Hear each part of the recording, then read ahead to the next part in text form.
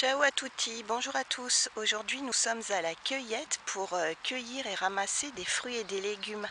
Donc je vous ai déjà montré la cueillette, mais surtout avec la vente de légumes sur internet.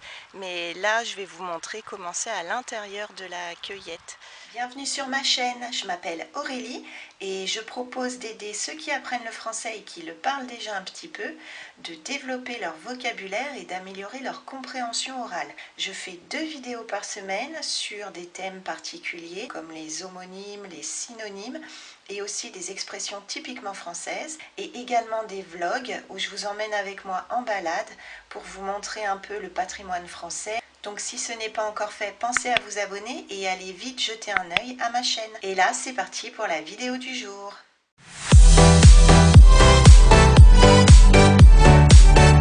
Donc là, nous avons les oignons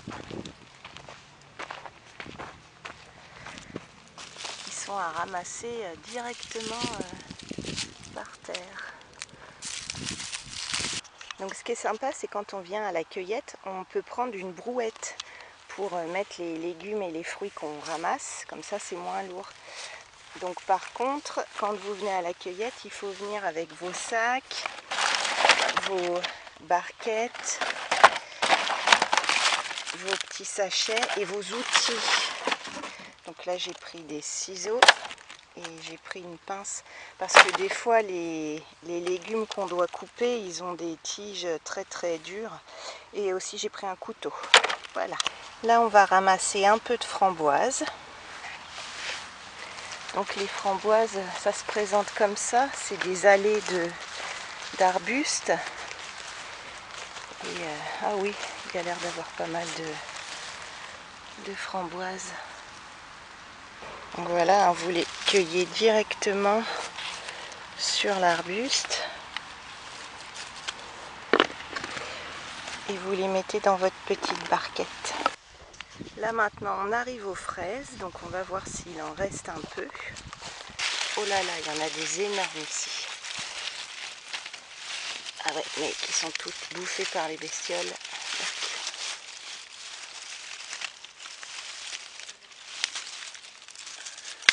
Hop, là on est donc sous la serre au niveau des tomates.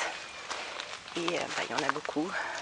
Il faut regarder celles qui paraissent bien. Et puis on les cueille tout simplement.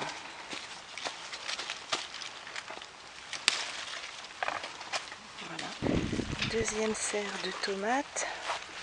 Cette fois avec des tomates anciennes, des cœurs de bœuf. Là maintenant on passe aux tomates cerises, c'est-à-dire les toutes petites tomates qui poussent en grappe. Donc ça c'est mûr et ça c'est pas encore mûr.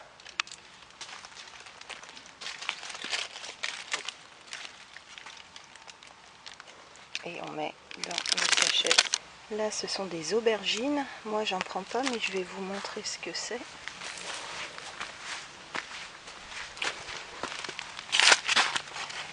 C'est ça, les aubergines.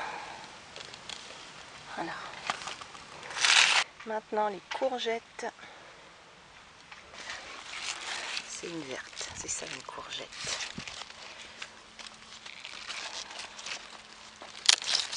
Voilà. Alors quand elles sont pas cueillies, ça fait des courgettes absolument énormes.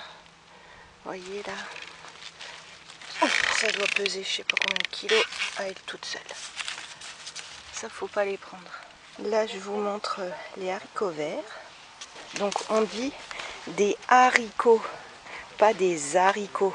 On fait pas la liaison. Voilà les haricots. Et là maintenant les concombres.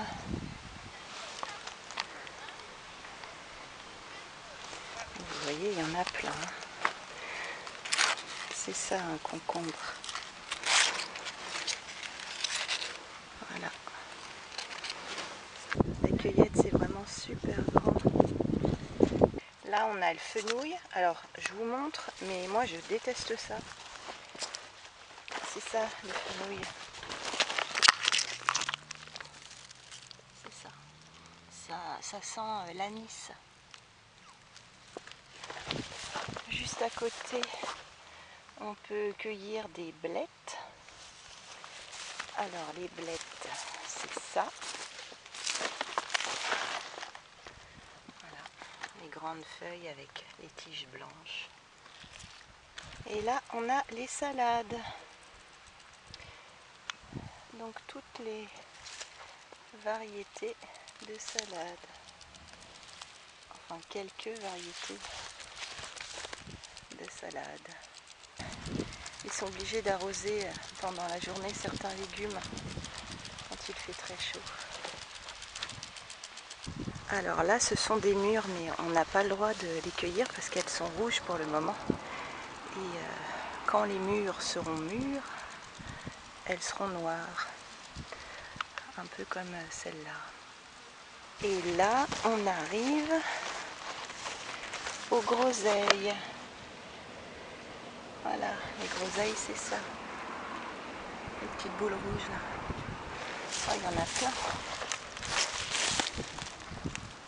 Bon voilà, c'est fini pour la cueillette. Je vais rentrer à la maison.